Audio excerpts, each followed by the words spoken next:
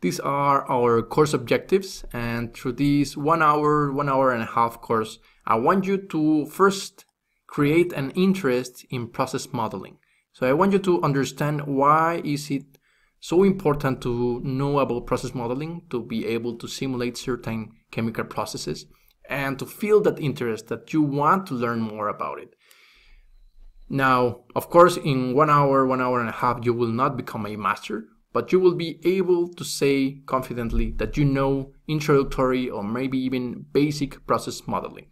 That means that you can talk about the physical property environment, the simulation environment, try to differ what are streams, blocks, how to manipulate the flow sheet, why is it so important to understand the minimum requirements in a simulation, and so on.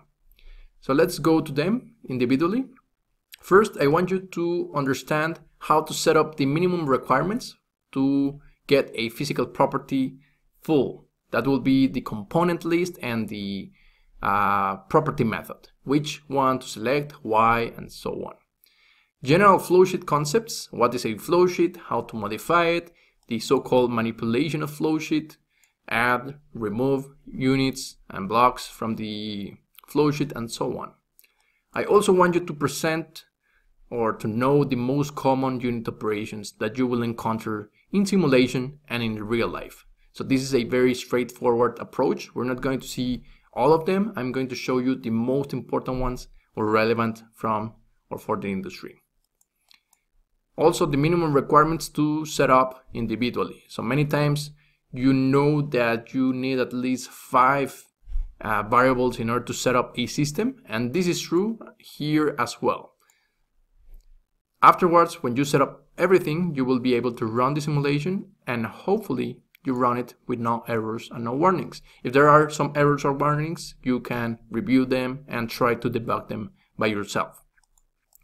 And I will also say that one of the most important parts, once you are not frustrated when creating a process, is to analyze the process. And typically when you are involved in the process, you are in love with the chemical process and you want to see what happens if there is a change on temperature of unit operation 1, what will happen if we increase pressure of unit operation 2, what happens with the final product specification if we change the unit operation style, size, and so on.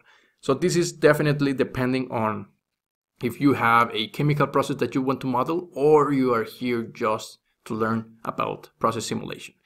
But analysis is one of my favorite parts. So I will say that, of course, building the flow sheet is kind of fun, but the analysis afterwards, for me, is the best part ever.